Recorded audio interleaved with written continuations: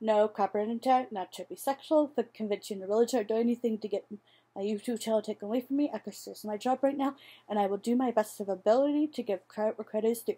This is a giant Zootopia donut by Nerdy Nummies, Susanna.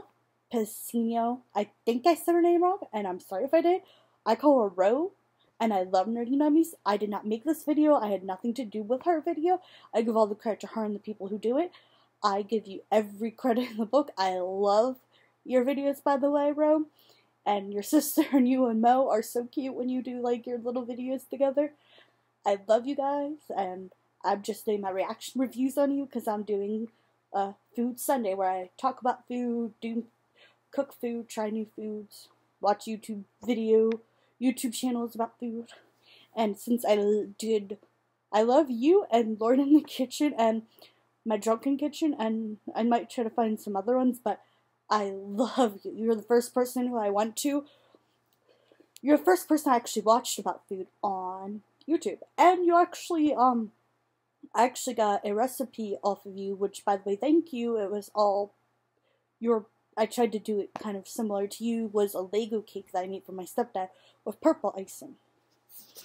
And because I was allergic to food, that was kind of hard to do, but I got it off of you, and thank you for the inspiration.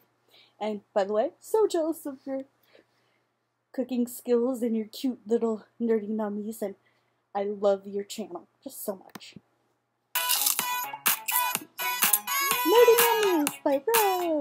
Hey guys, it's Ro. Welcome to another Nerdy Nummies. National Donut Day is coming up soon. It is the first Friday of every June, so every year it's a little bit different. And this was posted May 30th, 2017, and this is National Donut Day, and probably until I upload this video, because right now it's 11/22, June 2nd.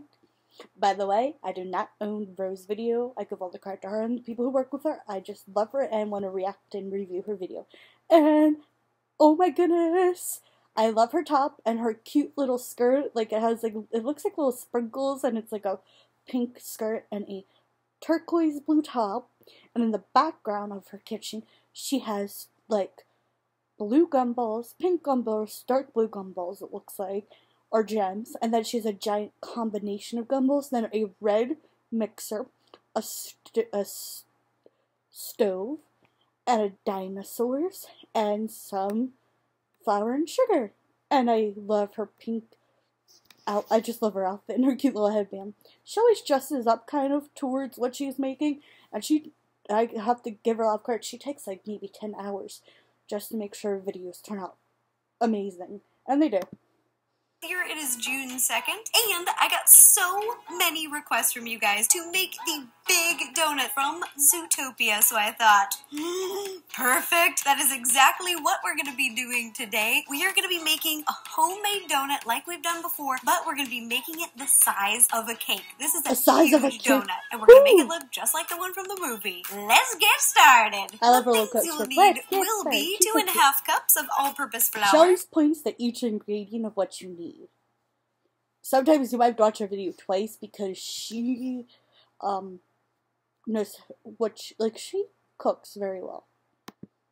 First cup of milk, 2 eggs, eggs, we're only going to be using the yolks, 3 tablespoons of granulated sugar, 2 tablespoons of butter, 1/4 teaspoon of salt, 1/4 teaspoon of almond extract, and 1 packet of active dry yeast. Then for the ganache glaze, we'll need 1 cup of cream, 2 cups of chocolate, and 1 tablespoon of corn syrup. Then to decorate, some hot pink royal... Fun fact you might not know. Yes, donuts have food dye, and they're also not really vegetarian or vegan. Some donuts can be more vegetarian than others, but they're not vegan unless you make them yourself. It depends on the donut and the brand. Like, some donuts could be considered non-vegetarian, some can. It depends on the type of vegetarian you are, and I don't think donuts are considered vegan. I used to eat donuts because I considered them vegetarian back in the day. And I also usually got the ones that were more towards, like, vegetarian, not like anything fancy or have like meat on them or like certain ingredients, because I looked and made sure. And also, as a kid, I wasn't really allowed to make like this year I made more drastic choices about being a vegetarian than any other year, really. which is a half good thing and a half bad thing. I'm just working on it. Because when I was a kid, my parents would make me try to eat meat. I would hide it, of course, and throw it away, or, like, eat 2 pieces just so they wouldn't yell at me, because they didn't like me being a vegetarian. But I hear vegans can't eat these type of donuts. I don't know if vegetarians can because it has eggs in it. I hear some donuts aren't vegetarian and some aren't vegan, but depends on the brand and if you make them. And some rainbow sprinkles. Now let's put it all together. The first thing that we're going to do is activate our yeast. People find it funny because I love watching cooking videos, but I can't eat most of the stuff they show, or I don't eat meat, so it's like, why are you watching them? Because it's interesting. Like, I haven't watched Carnival Eats, which is interesting and sometimes very disturbingly gross, but weird about it. Like, some people will bake snakes and eat them. But the only cool part about that is they actually give the money to, like, a charity. I mean, I'd give them the money and say, I don't want the snake, I just want to give money to the charity, because I don't eat snake or meat. And even when I did eat meat, I never ate snake or bugs. Heated up our milk to 100 degrees. Whoa. I just did this by popping it into the microwave for about 20 to 30 seconds. It will depend on your microwave. Pour in our yeast her blonde down and here. our She has sugar different mixed styles together. every so Then we're just going to let this sit out for anywhere between 2 Looks like she's to like 10 style minutes. bangs. She used to have like bangs and like different color hair. Like, you can see from the start from now how much she's progressed. And she's lived in different places. So you got to see a couple different kitchens. I love her dog, Cookie. She is so cute. I wonder if Cookie would be in this video.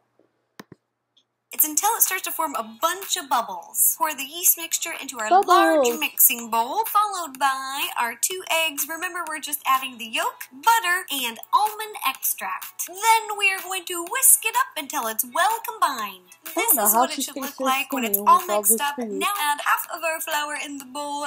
Mix it in before I add my salt, because if you add the salt, it's going to kill the yeast. Then I'm going to slowly add the rest of our flour, mixing it up as we go until it's all incorporated. And now it is time to knead with your hands. I love this part. It's kind of fun for me.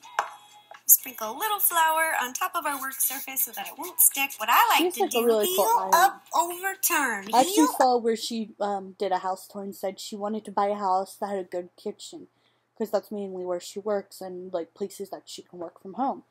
And it's kind of cool. Overturn. I might have I like to do another think of it video like a dance move. Our dough is nice and smooth. It is ready for a nap. So over here in a medium bowl, grease it with a little bit of baking spray, place the dough inside, and lightly spray the top. Then with a clean kitchen towel, place it over the top of the bowl.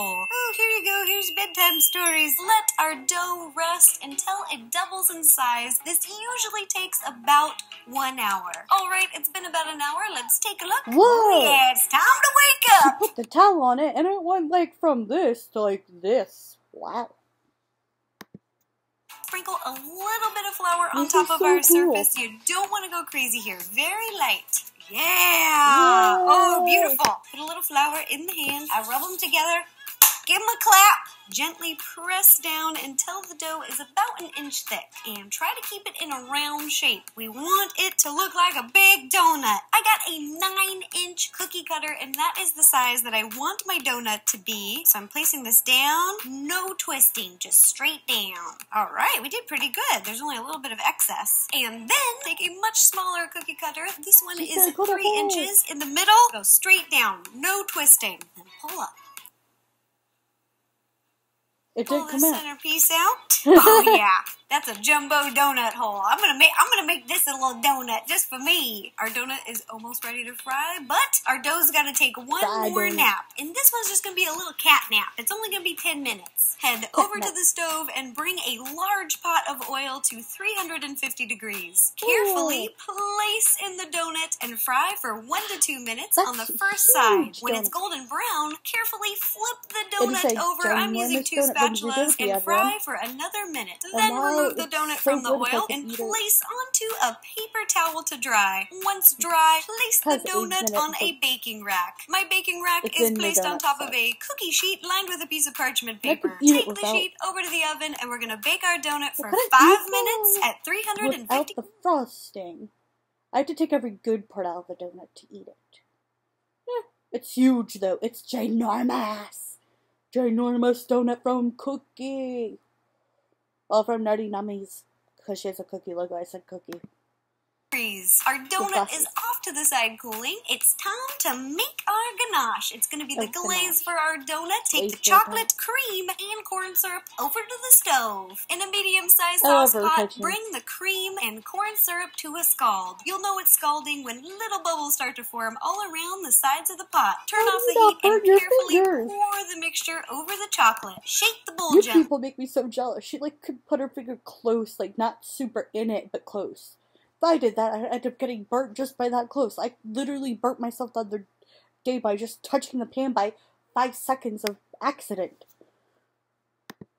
But the cream completely covers all of the chocolate. Allow the mixture to set for 3 minutes. Whisk together till it's smooth and shiny. The donut is cooled and ready, and the ganache is warmed and ready. Time to combine.